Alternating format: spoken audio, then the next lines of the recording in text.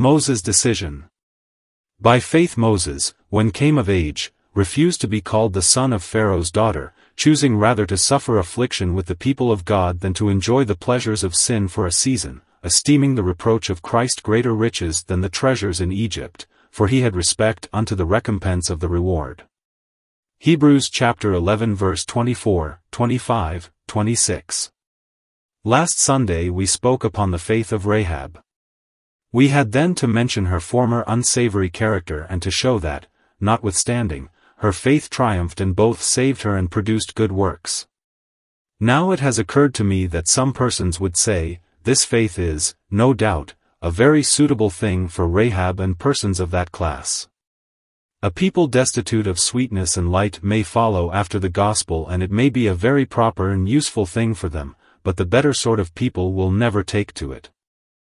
I thought it possible that, with a sneer of contempt, some might reject all faith in God as being unworthy of persons of a higher condition of life and another manner of education.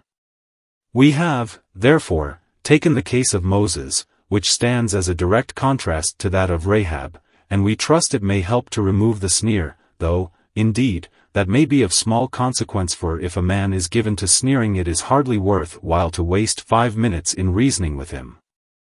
The scorner is usually a person so inconsiderate that his scoffing deserves to be unconsidered. He who is great at sneering is good for nothing else, and he may as well be left to fulfill his vocation. It occurred to me, also, that nevertheless, some might in all seriousness, say, I have, through the providence of God and the circumstances which surround me, been kept from outward sin. Moreover, I am not a member of the lowest ranks and do not belong to the class of persons of whom Rahab would be a suitable representative. In fact, I have, by the providence of God, been placed in a choice position and can, without egotism, claim a superior character. It is possible that such persons may feel as if they were placed under a disadvantage by this very superiority. The thought has passed over their mind, the gospel is for sinners. It evidently comes to the chief of sinners and blesses them. We are free to admit that we are sinners, but perhaps because we have not sinned so openly we may not be so conscious of the sin, and consequently our mind may not be so well prepared to receive the abounding grace of God which comes to the vilest of the vile. I have known some who have almost wished that they were literally like the prodigal son in his wanderings, that they might be more readily like he is in his return. It is altogether a mistake under which they labor, but it is by no means an uncommon one. Perhaps, as we introduce to their notice one of the heroes of faith who was a man of noble rank, high education and pure character, they may be led to correct their thoughts. Moses belonged to the noblest order of men, but he was saved by faith, alone, even by the same faith which saved Rahab. This faith moved him to the faithful service of God and to an unparalleled self-denial. My earnest prayer is that you who are moral, amiable and educated may see in the action of Moses an example for yourselves. No longer despise a life of faith in God. It is the one thing which you lack, the one thing above all others necessary. Are you young men of high position? Such was Moses. Are you men of spotless character? Such, also, was he.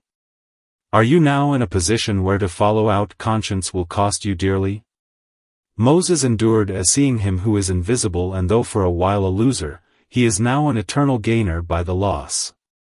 May the Spirit of God incline you to follow in the path of faith, virtue and honor where you see such a man as Moses leading the way. We shall first consider the decided action of Moses. Secondly, the source of his decision of character. It was by faith. Thirdly, we shall look into those arguments by which his faith directed his action, after which we shall briefly reflect upon those practical lessons which the subject suggests. And first let us observe the decided action of Moses. When he had come to years he refused to be called the son of Pharaoh's daughter. We need not narrate the stories which are told by Josephus and other ancient writers with regard to the early days of Moses, such as, for instance, his taking the crown of Pharaoh and trampling upon it. These things may be true, but it is equally possible that they are pure fiction. The Spirit of God has certainly taken no notice of them in Holy Scripture, and what he does not think worth recording we need not think worth considering. Nor shall I more than hint at answers to the question why it was that Moses remained no less than 40 years in the court of Pharaoh, and doubtless, during that time, was called the son of Pharaoh's daughter, and if he did not enjoy the pleasures of sin, at any rate, had his share in the treasures of Egypt. It is just possible that he was not a converted man up to the age of 40. Probably during his early days he was, to all intents and purposes, an Egyptian, an eager student, a great proficient in Egyptian wisdom, and also, as Stephen tells us in Acts, a man mighty in words and in deeds. During those early days he was familiar with philosophers and warriors, and perhaps in his engrossing pursuits he forgot his nationality. We see the hand of God in his being 40 years in the court of Pharaoh. Whatever of evil or indecision in him may have kept him there, we see the good result which God brought out of it, for he became, by his experience and observation, the better able to rule a nation and a fitter instrument in the hand of God for fashioning the Israelite state into its appointed form. Perhaps during the 40 years he had been trying to do what a great many are aiming at just now, was testing whether he could not serve God and remain the son of Pharaoh's daughter, too. Perhaps he was of the mind of our brethren in a certain church who protest against, but still remain in that church which gives to ritualism the fullest liberty.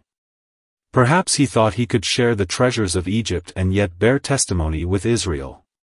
He would be known as a companion of the priests of Isis and Osiris, and yet at the same time would bear honest witness for Jehovah. If he did not attempt this impossibility, others in all ages have done so. It may be he quieted himself by saying that he had such remarkable opportunities for usefulness that he did not like to throw them up by becoming identified with the Israelite dissenters of the period. An open avowal of his private sentiments would shut him out from good society, and especially from the court, where it was very evident that his influence was great and beneficial. It is just possible that the very feeling which still keeps so many good people in a wrong place may have operated upon Moses till he was 40 years of age. But then, having reached the prime of his manhood and having come under the influence of faith, he broke away from the ensnaring temptation, as I trust many of our worthy brethren will, before long, be able to do. Surely they will not always maintain a confederacy with the allies of Rome, but will be men enough to be free.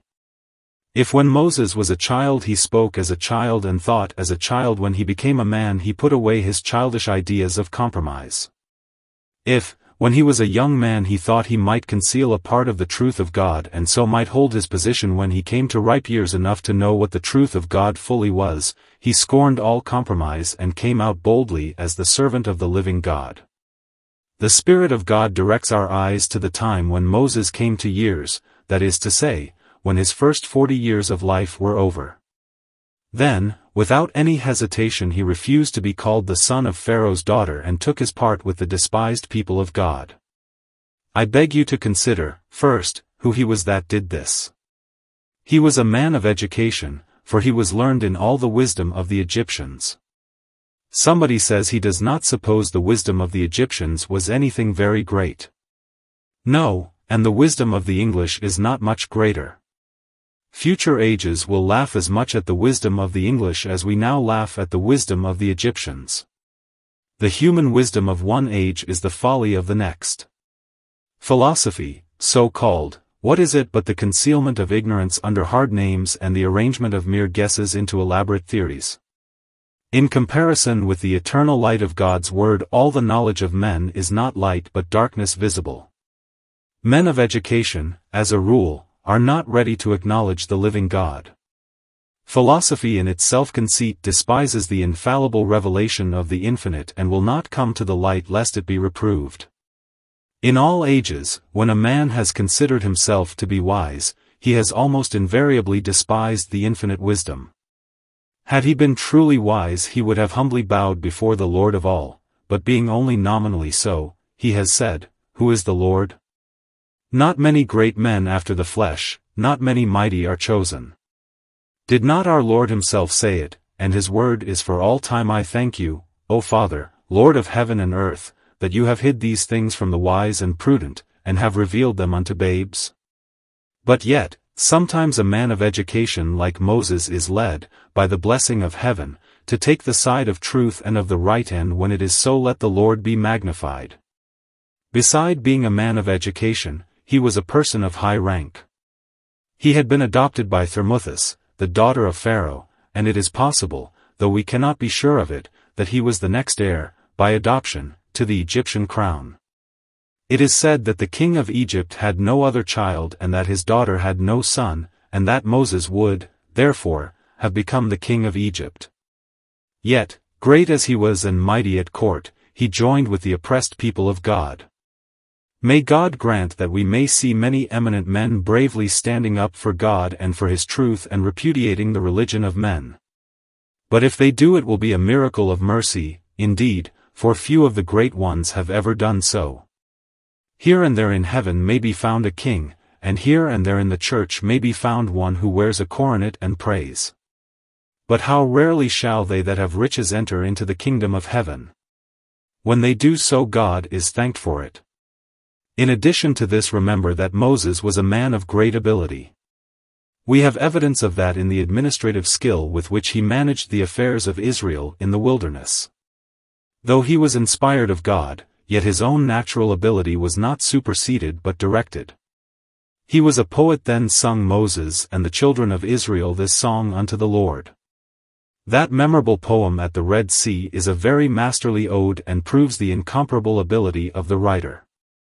The 90th Psalm, also, shows the range of his poetic powers. He was both prophet, priest, and king in the midst of Israel, and a man second to no man save that man who was more than man. No other man I know of comes so near in the glory of his character to Christ as Moses does, so that we find the two names linked together in the praise of heaven. They sung the song of Moses the servant of God, and of the Lamb. Thus you see he was a truly eminent man, yet he cast in his lot with God's people. It is not many that will do this, for the Lord has usually chosen the weak things to confuse the mighty, and the things that are not to bring to nothing the things that are, that no flesh should glory in his presence. Yet here he who will have mercy on whom he will have mercy, took this great man, this wise man, and gave him grace to be decided in the service of his God. Should I address such an one this morning, I would anxiously pray that a voice from the excellent glory may call him forth to the same clear line of action. Next, consider what sort of society Moses felt compelled to leave. In coming forth from Pharaoh's court he must separate from all the courtiers and men of high degree, some of whom may have been very estimable people. There is always a charm about the society of the great, but every bond was severed by the resolute spirit of Moses. I do not doubt that, being learned in all the wisdom of Egypt, such a man as Moses would be always welcome in the various circles of science. But he relinquished all his honors among the elite of learning to bear the reproach of Christ. Neither great men nor learned men could hold him when his conscience had once pointed out the path. Be sure, also, that he had to tear himself away from many a friend. In the course of 40 years one would suppose he had formed associations that were very dear and tender. But to the regret of many, he associated himself with the unpopular party whom the king sought to crush, and therefore no courtier could acknowledge him. For 40 years he lived in the solitude of the desert, and he only returned to strike the land of Egypt with plague, so that his separation from all his former friendships must have been complete. But, O true-hearted, should it break every fond connection, should it tear your soul away from all you love, if your God requires it, let the sacrifice be made at once. If your faith has shown you that to occupy your present position involves complicity with error or sin, then break away, by God's help, without further parley. Let not the nets of the fowler hold you, but as God gives you freedom, mount unfettered and praise your God for liberty. Jesus left the angels of heaven for your sake. Can you not leave the best of company for his sake? But I marvel most at Moses when I consider not only who he was and the company he had to forego, but the persons with whom he must associate, for in truth the followers of the true God were not, in their own persons, a lovable people at that time. Moses was willing to take upon himself the reproach of Christ and to bear the affliction of God's people when, I venture to observe again, there was nothing very attractive in the people themselves. They were wretchedly poor. They were scattered throughout all the land as mere drudges, engaged in brick-making, and this brick-making, which was imposed upon them for the very purpose of breaking down their spirit, had done its work all too well. They were utterly spiritless. They possessed no leaders and were not prepared to have followed them if they had arisen. When Moses, having espoused their cause, informed them that God had sent him, they received him at first, but when the prophet's first action prompted Pharaoh to double their toil by an enactment that they should not be supplied with straw, they upbraided Moses at once, even as 40 years before, when he interfered in their quarrels. One of them said, "Will you slay me as you did the Egyptian yesterday?" They were literally a herd of broken-down slaves, crushed and depressed. It is one of the worst things about slavery that it unmans men and unfits them, even for generations, for the full enjoyment of liberty. Even when slaves receive liberty, we cannot expect them to act as those would do who were free-born, for in slavery the iron enters into the very soul and binds the spirit. Thus it is clear that the Israelites were not a very select company for the highly educated Moses to unite with. Though a prince, he must make common cause with the poor. Though a free man, he must mingle with slaves. Though a man of education, he must mix with ignorant people. Though a man of spirit, he must associate with spiritless serfs. Many would have said, "No, I cannot do that. I know what church I ought to unite with if I follow Scriptures fully and obey in all things my Lord's will, but they are so poor, so illiterate, and their places of worship are so far from being architecturally beautiful. Their preacher is a plain, blunt man, and they themselves are not refined. Scarcely a dozen of the whole sect can keep a carriage. I should be shut out of society if I joined with them." Have we not heard this base reasoning till we are sick of it, and yet it operates widely upon this brainless, heartless generation? Are there none left who love truth even when she wears no trappings? Are there none who love the gospel better than pomp and show? Where God raises up a Moses, what cares he how poor his brethren may be? They are God's people, he says, and if they are very poor I must help them the more liberally. If they are oppressed and depressed, so much the more reason why I should come to their aid. If they love God and His truth, I am their fellow soldier and will be at their side in the battle. I have no doubt Moses thought all this over, but his mind was made up and he took his place promptly. In addition to other matters, one mournful thing must be said of Israel which must have cost Moses much pain. He found that among God's people there were some who brought no glory to God and were very weak in their principles. He did not judge the whole body by the faults of some, but by their standards and their institutions, and he saw that the Israelites, with all their faults, were the people of God, while the Egyptians, with all their virtues, were not so. Now, it is for each one of us to try the spirits by the word of God and then fearlessly to follow out our convictions. Where is Christ recognized as the head of the church? Where are the Scriptures really received as the rule of faith? Where are the doctrines of grace clearly believed? Where are the ordinances practiced as the Lord delivered them? With that people I will go. Their cause shall be my cause, their God shall be my God. We look not for a perfect church this side of heaven, but we do look for a church free from popery and sacramentarianism and false doctrine. And if we cannot find one, we will wait until we can, but with falsehood and priestcraft we will never enter into fellowship. If there are faults with the brethren, it is our duty to bear with them patiently and pray for grace to overcome the evil. But with papists and rationalists we must not join in affinity, or God will require it at our hands. Consider now what Moses left by siding with Israel. He left honor, he refused to be called the son of Pharaoh's daughter. He left pleasure, for he refused to enjoy the pleasures of sin for a season. And, according to our apostle, he left wealth as well, for in taking up the reproach of Christ he renounced the treasures of Egypt. Very well, then, if it comes to this, if to follow God and to be obedient to Him I have to lose my position in society and become a pariah. If I must give up 1,000 pleasures, and if I am deprived of emoluments and income, yet the demands of duty must be complied with. Martyrs of old gave their lives, are there none left who will give up their living? If there is true faith in a man's heart, he will not deliberate which of the two to choose, beggary or compromise with error. He will esteem the reproach of Christ to be greater riches than the treasures of Egypt. Consider yet once more what Moses espoused when he left the court. He espoused abounding trial, choosing rather to suffer affliction with the people of God. And he espoused poverty, for he esteemed the reproach of Christ greater riches than the treasures of Egypt. O Moses, if you must join with Israel, there is no present reward for you. You have nothing to gain and all to lose. You must do it out of pure principle, out of love to God, out of a full persuasion of the truth, for the tribes have no honors or wealth to bestow. You will receive affliction, and that is all. You will be called a fool, and people will think they have good reason for calling you so. It is just the same today. If any man today will go outside the camp to seek the Lord, if he goes forth unto Christ outside the gate, he must do it out of love to God and to his Christ, and for no other motive. The people of God have no benefices or bishoprics to offer, they therefore beseech men to count the cost.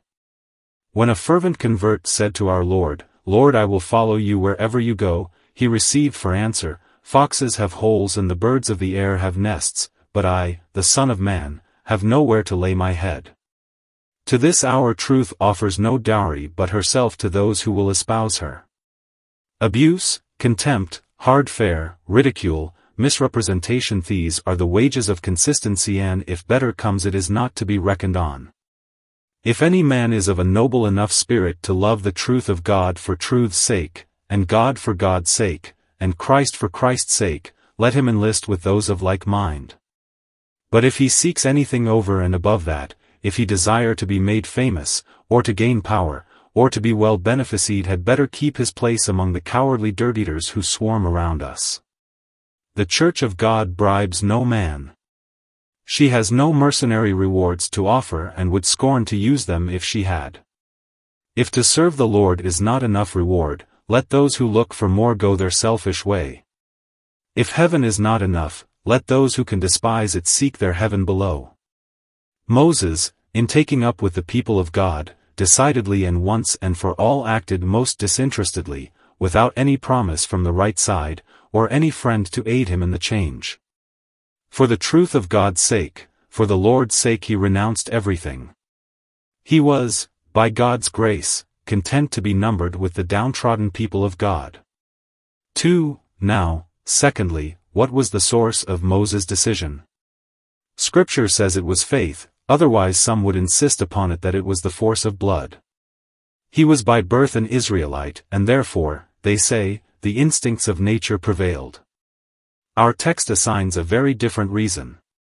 We know right well that the sons of godly parents are not led to adore the true God by reason of their birth. Grace does not run in the blood, sin may, but righteousness does not. Who does not remember sons of renowned lovers of the gospel who are now far gone in ritualism? It was faith, not blood, which impelled Moses in the way of the truth of God. Neither was it eccentricity which led him to espouse the side which was oppressed.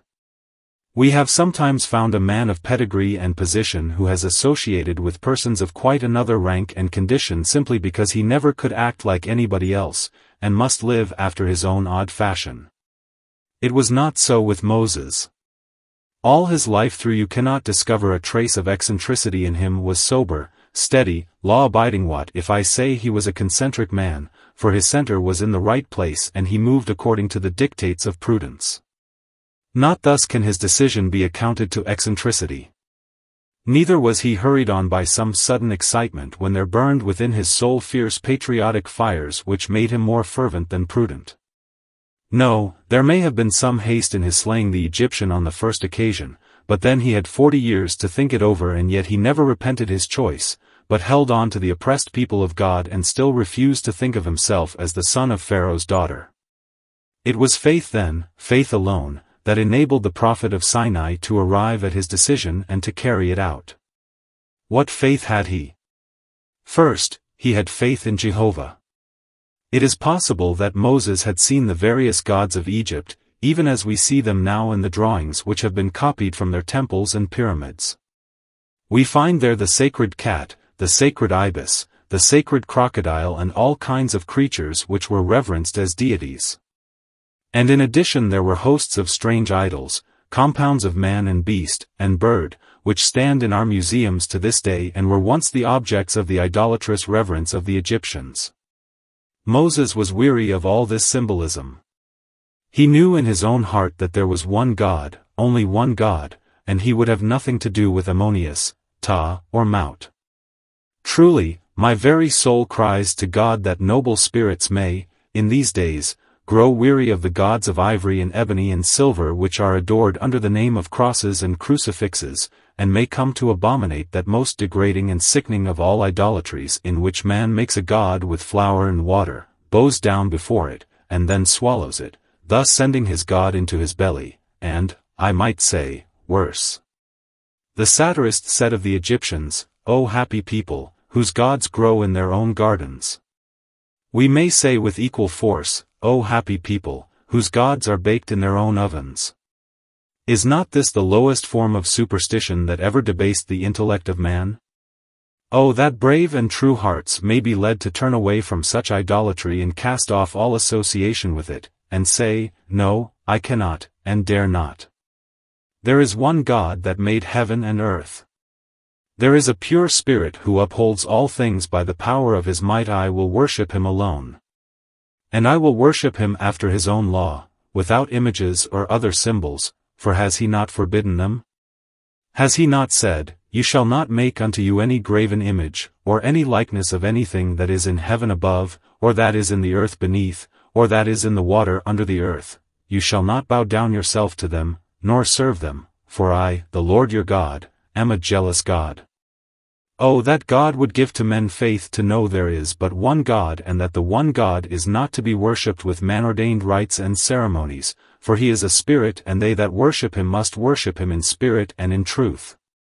That one truth of God, if it were to come with power from heaven into men's minds, would shiver St. Peter's and St. Paul's from their topmost cross to their lowest crypt. For what do these two churches teach us now but sheer clear idolatry, one of rule and the other by permission?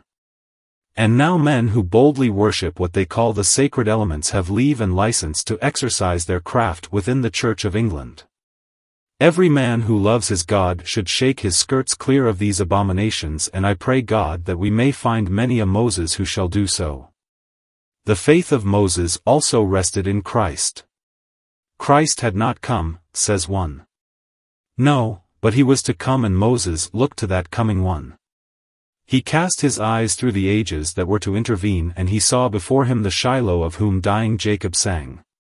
He knew the ancient promise which had been given to the fathers, that in the seed of Abraham should all the nations of the earth be blessed, and he was willing, in order to share in the blessing, to take his part in the reproach. Dear friends, we shall never have a thorough faith in God unless we have, also, faith in Jesus Christ. Men have tried long and tried hard to worship the Father apart from the Son, but there it stands, and it always will be so. No man comes unto the Father but by me. You get away from the worship of the Father if you do not come through the mediation and atonement of the Son of God. Now, though Moses did not know concerning Christ all that is now revealed to us, yet he had faith in the coming Messiah, and that faith gave strength to his mind. Those are the men to suffer who have received Christ Jesus the Lord. If any man should ask me what made the Covenanters such heroes as they were, or what made our Puritan forefathers fearless before their foes, what led the Reformers to protest and the martyrs to die, I would reply it was faith in the invisible God, coupled with faith in that dear Son of God who is God incarnate. Believing in him, they felt such love within their bosoms that for love of him they could have died 1,000 deaths. But then, in addition to this, Moses had faith in reference to God's people. Upon that I have already touched. He knew that the Israelites were God's chosen, that Jehovah had made a covenant with them, and in spite of all their faults God would not break his covenant with his own people. And he knew, therefore, that their cause was God's cause, and being God's cause it was the cause of right, the cause of truth. Oh, it is a grand thing when a man has such faith that he says, It is nothing to me what other people do, or think, or believe. I shall act as God would have me act. It is nothing to me what I am commanded to do by my fellow creatures. It is nothing to me what fashion says or what my parents say as far as religion is concerned. The truth is God's star, and I will follow wherever it may lead me. If it should make me a solitary man. If I should espouse opinions which no one else ever believed in. If I should have to go altogether outside the camp and break away from every connection, all this shall be as immaterial to me as the small dust of the balance. But if a matter is true, I will believe it, and I will propound it, and I will suffer for its promulgation. And if another doctrine is a lie, I will not be friends with it, no, not for a solitary moment. I will not enter into fellowship with falsehood, no, not for an hour. If a course is right and true, through floods and flames, if Jesus leads me, I will pursue it. That seems to me to be the right spirit, but where do you find it nowadays? The modern spirit mutters, "We are all right, every one of us." He who says, "Yes," is right, and he who says, "No," is also right. You hear a man talk with mawkish sentimentality which he calls Christian charity. Well, I am of opinion that if a man is a Muslim, or a Catholic, or a Mormon, or a dissenter, if he is sincere, it is all right. They do not quite include devil worshippers, thugs, and cannibals yet, but if things go on they will accept them into the happy family of the broad church. Such is the talk and cant of this present age, but I bear my witness that there is no truth in it, and I call upon every child of God to protest against it and, like Moses, to declare that he can have no complicity with such a confederacy. There is truth somewhere, let us find it. The lie is not of the truth, let us abhor it. There is a God, let us follow him, and it cannot be that false gods are gods, too. Surely truth is of some value to the sons of men. Surely there must be something worth holding, something worth contending for, and something worth dying for. But it does not appear nowadays as if men think so. May we have a respect for God's true church in the world which abides by the apostolic word and doctrine. Let us discover it and join with it, and at its side fight for God and for his truth. Once again, Moses had faith in the recompense of the reward. He said thus within himself, "I must renounce much and reckon to lose rank, position, and treasure. But I expect to be a gainer, nevertheless, for there will be a day when God shall judge the sons of men. I expect a judgment throne with its impartial balances, and I expect that those who serve God faithfully shall then turn out to have been the wise men and the right men, while those who truckled and bowed down to gain a present ease shall find that they missed eternity while they were snatching after time, and that they bartered heaven for a paltry mess of pottage." With this upon his mind, you could not persuade Moses that he ought to compromise and must not be uncharitable. You could not convince him he ought not to judge other good people, but should be large-minded and remember Pharaoh's daughter and how kindly she had nurtured him, and consider what opportunities he had of doing good where he was. You could not persuade him how he might just befriend his poor brethren, and what influence he might have over Pharaoh, how he might be the means of leading the princes and the people of Egypt in the right way, and perhaps God had raised him up on purpose to be there.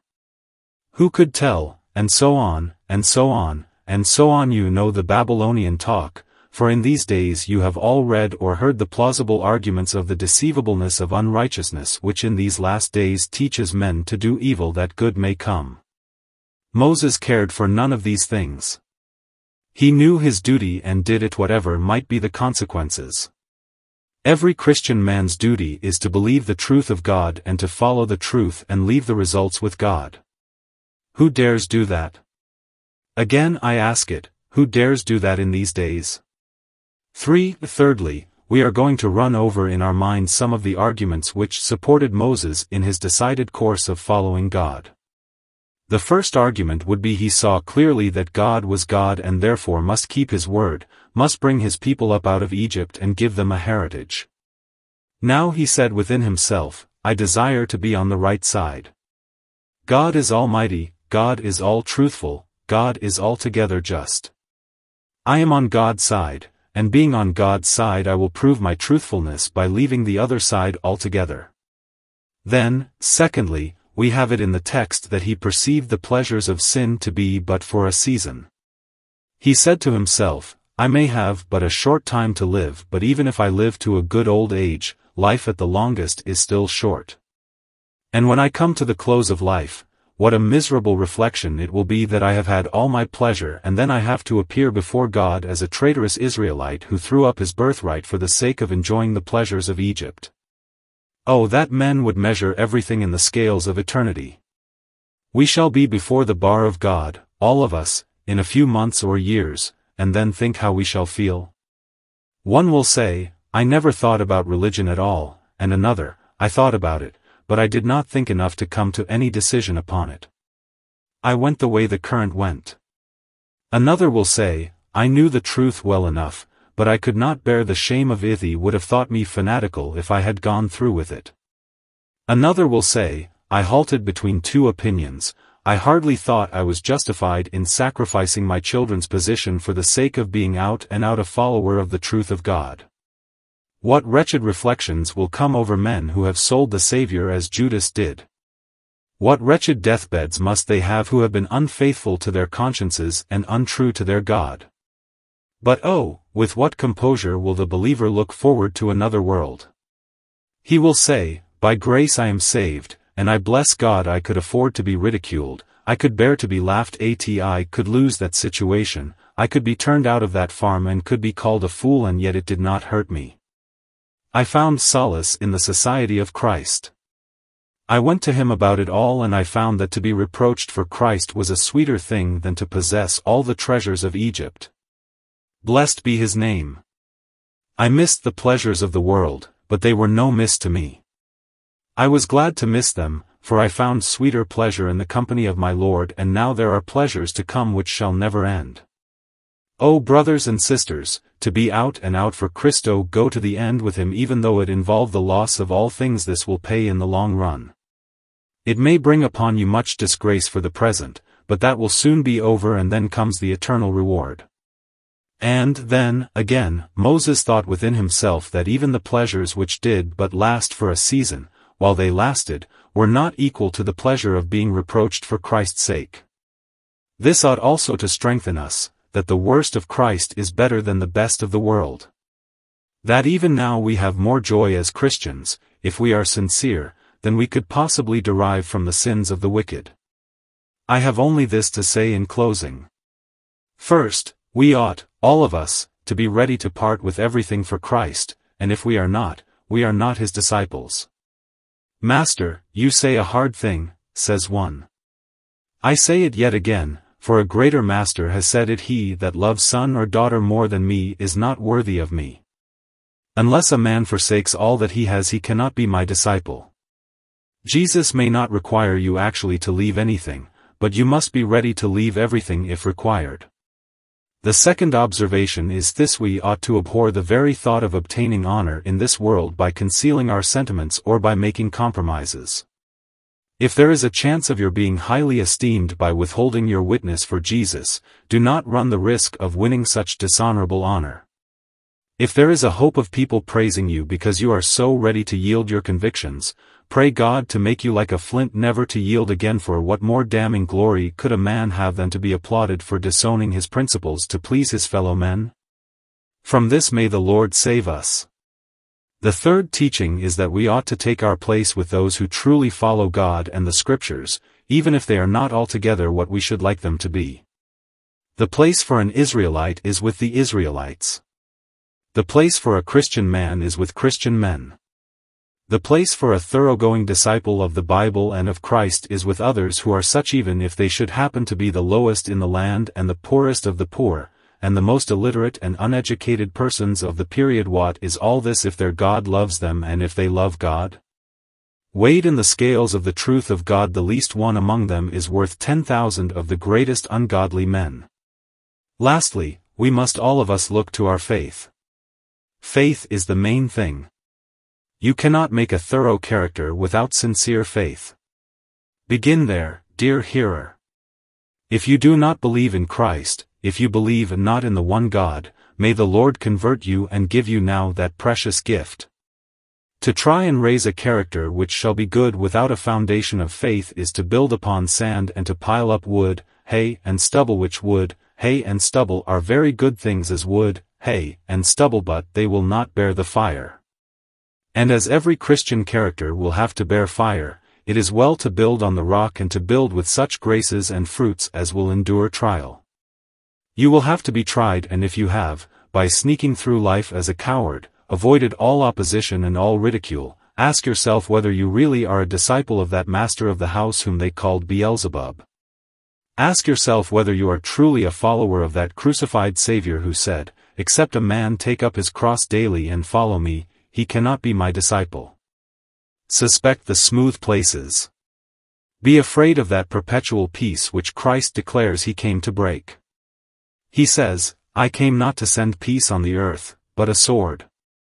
He came to bring fire upon the earth, and, "How I wish," he said, "it were already kindled. Must I be carried to the skies, on flowery beds of ease, while others fought to win the prize, and sailed through bloody seas? Surely I must fight if I would reign. Increase my courage, Lord. I bear the toil, endure the pain, supported by your word. Amen.